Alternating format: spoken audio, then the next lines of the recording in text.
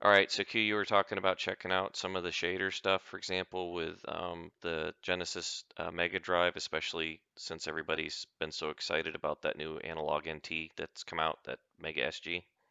Yeah, definitely. I'll try it with Aladdin because I love Aladdin. And I'm using the LR Genesis GX Plus core.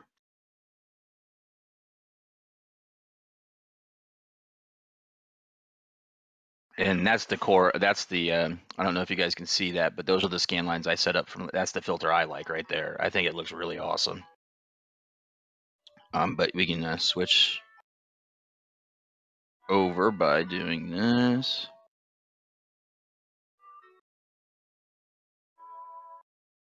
It's really hard to see some of these from the capture, but if we do it this way. What was that first one you used there, Q? I forget what it was, but it's awesome. I'll give it to you. I'll give it to you later. It's like the smoothest one that I've ever used. So here we go. So like you want to see some weird shader? Let's do cell shaded.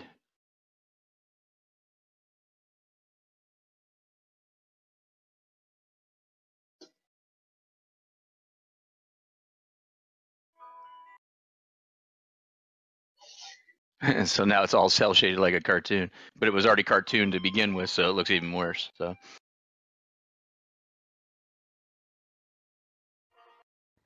that's cell shading. Yeah, it looks kind of definitely. See, there you go. That back to a normal there. Mm-hmm. Cell shaded. Everything that you've ever used goes through your Control M. So like those are some of the blurs. Some other ones that we should be looking at. This is one that the analog SG is using.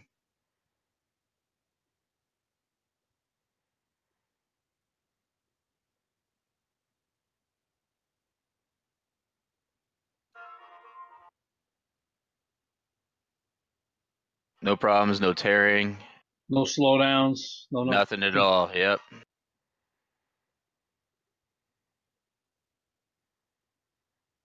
And it looks crisp, and ours is at 1080p, not 720.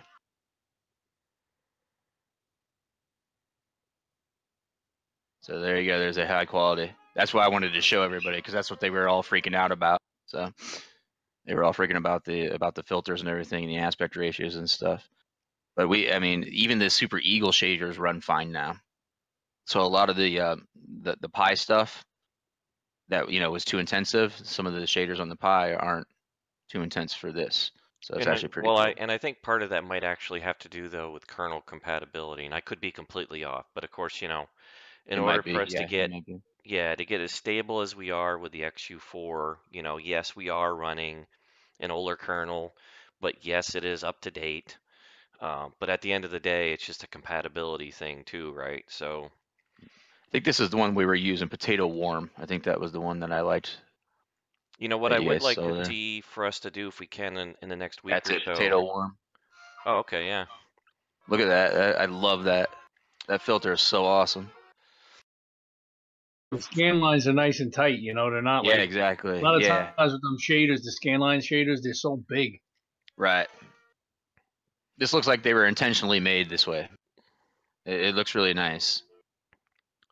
So yeah, I love this that potato, that I was saying that I wanted to bring up is that, what have we tested right now, guys? Of course, I know, John, you haven't gotten your dev kit yet, but Qbert and Eric, in your experience, what have you guys tested for controller compatibility so far? I have tested my Gamers Tech, all the Gamers Tech work. Those are just PS3 Shanzwan, clones. Mm-hmm. Like I said, those new Saturn controllers worked, no problem. What else did I try? Actually, that's it. That's it. Those are all I've tried so far. So we haven't gotten into any wireless controllers yet? No, I only have an Xbox wireless controller. That's the only thing wireless controller I have. Once I get something, I have a bunch. I have the NES 30s. I got the new 8-bit SATA controllers. I got a couple of generic Xbox controllers. So yeah, I know that my PS4 Hori Mini controller seems to work fine with the limited testing I've done. So of course, the elephant in the room that seems to be for us is the Xbox controller compatibility. So I think Qbert, I'll do a video of it. Yeah, I'll do a video of it. If we I'll could install it. get some testing on the 360 controller and then just wired, right? Because I don't have a wireless, so. Yeah, I mean, as wired or wireless, it doesn't matter, on the actual Xbox compatibility itself. And then yeah, I've got the wired one. I just haven't tried it yet. Got to take a look and see if you can use that Xbox One S controller that I shipped to you, Q, with the. I tried it with my Bluetooth dongle. Okay, and it didn't work. And it got to it saw it. Mm-hmm. It just wouldn't pair. It just wouldn't pair. Okay, so maybe we got to get that figured out because, of course, this is a custom AM Logic kernel.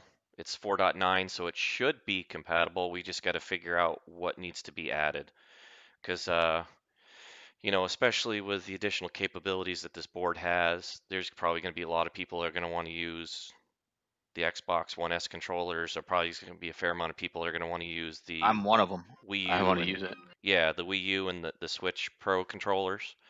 Right. Yeah. So, but okay, yeah, let's go ahead and roll out of this then, and let's go ahead and we'll look at one last thing. We do know that we're going to need to do reboot. Excuse me. So we'll cut and come back because you need to re-enable your game lists, and that takes a little bit of time with that 5 terabyte. And we're going to take a look and see if Killer Instinct 2, if that will run on this board, because we know that with the XU4, there is definitely a compatibility issue. And you said you wanted to talk a little bit about that Nintendo DS, right? Yeah, so let's go ahead and bring that up here real quick before I cut while he's doing the reboot. So the Nintendo DS emulator, we do have the devs looking at this. It's not working at this time, but it is something they are looking into to work on. I may be completely wrong, but I believe that it's the fact that they don't have a 64-bit variant yet, but it is something that the Drastic emulator developers are working on. So if anybody out there in the community is curious about that, because it does run pretty well on the XU4, it is something that they are actively working on. So yeah, we're gonna go ahead and cut, and we'll be back here shortly. All right, so yeah, so now we're gonna go ahead and take a look at something just to see for grins if Killer Instinct 2 actually works, because we know that that's a sore spot where it's very choppy or sluggish with the XU4. Right now, it looks like we've done a little bit off camera or off video, and it looks like the MAME 2003 core actually launches it. And 2003 plus, not 2003. Thank you for correcting me. 2003 plus actually launches it. And you're saying, Qbert, that it's playable, but right now we've got to figure out a sound bug. Right? And that just might be my capture card right now, so I'm going to figure it out. I'll figure it out tonight, but yeah, stuff is very playable. I mean, it's not perfect, but enough to impress the heck out of me. I mean, as you can see, this is the best as I've seen it run. Although the original Xbox had a Killer Instinct emulator that was just based for the Killer Instinct games. That was actually run perfect. Yeah, because here in the capture, or I mean on Discord, I mean it looks like it's playable. It does look like it's still a little bit slow, but yeah, it's dropping frames. But I mean, we can tweak that. We could also run it at a lower resolution. You could do a whole bunch of things here. So. Right. Plus, we haven't tested it with 2016 and everything else either. Right. So the fact that this is running vanilla this well is pretty. It's pretty good. Yeah. Pretty good. Yeah. So, all right, guys. Definitely appreciate everybody's time, and for those that are watching this video to make it all the way through, we're hoping that this gives a good preview of where we're at with the alpha on the N2 board. As always, we couldn't get to where we're at without the great community behind us. Obviously, as well, being part of the debugger party, excuse me, is awesome. So we look forward to be able to move forward and provide even more feature updates and just progress in general. So thanks everybody, and we'll see you guys on the next one.